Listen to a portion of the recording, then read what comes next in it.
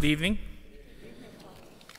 So, as continuing from last week, as Father Stephen kind of mentioned in the beginning of the Mass last week, this month, in the month of May, we're going to go over the Pope Francis' letter called Patris Corde, with Father's Heart, emphasizing the year of Saint Joseph.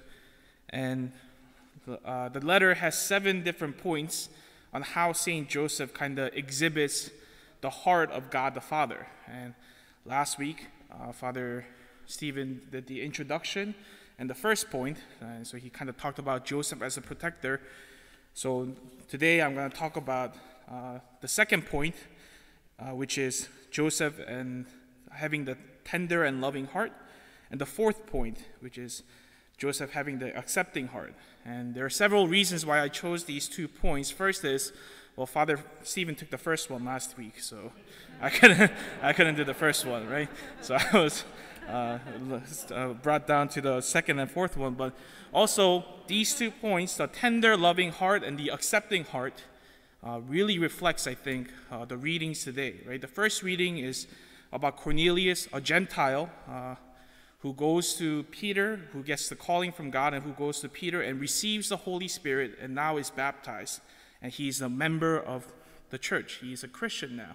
And everybody, right, at that time, the early thought, right, to be a Christ, you had to be a Christian, you had to be a Jew, right, because it's an extension of the Jewish tradition.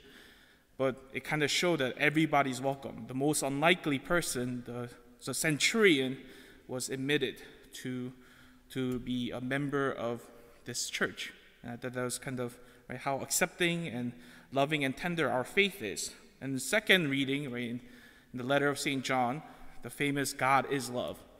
Right? And if we do not love, right, we actually don't know God, because there's no God in us. Right? The lack of love in our hearts reflects lack of God in our hearts. And in the gospel today, it kind of drives, that point is kind of driven home and more deeply, and it becomes a commandment. It becomes a commandment of the Lord, that our Lord says, if you want my love to abide in you, and if you want to abide in me as I abide in you, you got to follow this commandment, which is to love one another as I have loved you. Right? And I think these 3 points kind of reflect the second and fourth point of the letter. And another reason is, right, I think it's God is calling me to really take on this heart, especially for my priesthood, because I've been reflecting and praying about it, and it's almost going to be a year since my ordination, right? So it's almost going to be a year since I became a priest in June, so it's about a month off. And I was kind of reflecting upon my year, like how my year has been, my first year has been, and like if I shouldn't lie, so right, but it's been great, right? Right, it's been great. But good answer, Father Jack. Lately, very recently, best pastor, right? The best pastor. Right, very recently, I think the Lord has been presenting people that has been really broken or lost. Right, they don't know where to go. They had this huge burden on themselves, and they need someone to lessen that burden. And they somehow come in contact with me, and we start talking, and I hear all of their wounds and hurts, and it kind of wrings my heart. It makes my heart sad. And another people that I've been getting confronted and the Lord has been presenting is difficult people, right? People who don't share the same idea as me, people who have different beliefs than me, people who wants to tell me that I am wrong, kind of thing. And in all those cases, when I encounter them, my immediate response is, how can I avoid them, right? Because I don't want to feel sad. I don't want to take on their problems. I don't want to get in arguments with them. I just want to have fun, enjoy the priestly life, be with the people, right? But I think the Lord has been giving me this opportunity to reflect upon these 2 points, a tender, loving heart and accepting heart, because that's what a father would do. And people do call me father, right? And I think the Lord is saying, if you want to be a spiritual father to these people, you got to be a father to them as well. And this is how you become father to them, that you accept them with a loving and tender heart. And this is how Saint Joseph exemplified a loving and tender heart, right? In the gospel today, the Lord gives us the commandment, love one another as I have loved you. And we might be asking, well, how do we do that?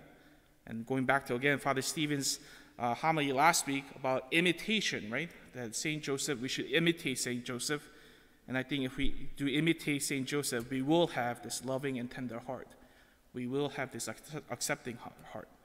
And to love one another as God the Father would have, as Joseph would have, means that you take them as who they are. I think that is the main point, right? That we often come here to church thinking that we have to show the best version of ourselves to the Father. Unless we're not worthy, right? We have to be presentable. We have to be ideal, right? We have all the standards that we have to keep up. Then we can approach God. Then He will be happy with us. But the document, and today in the reading says, right, it's not because we're worthy that God loves us. It's that He has loved us first. He has chosen us first so we can approach Him, right? And I think for us, right, it means that we have to approach Him with humility, revealing to Him all our wounds, all our weaknesses and our faults, along with our joys and gifts and greatnesses as well. And for us who want to imitate the Father, who want to imitate Saint Joseph, it means that we have to be like the Father to those around us.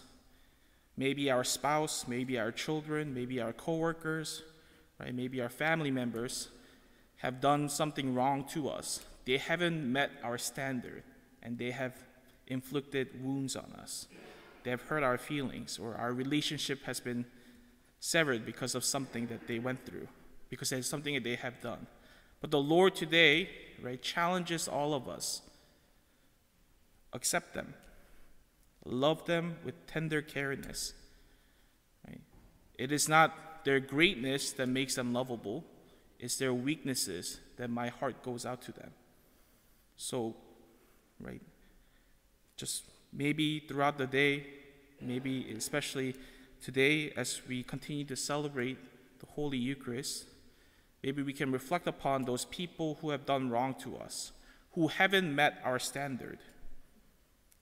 And maybe we can ask the grace today for our hearts to go out to them, to pray for them sincerely for their own good, and that we may imitate the Father's heart, and also they can receive the true and beautiful and authentic love of God in their life today.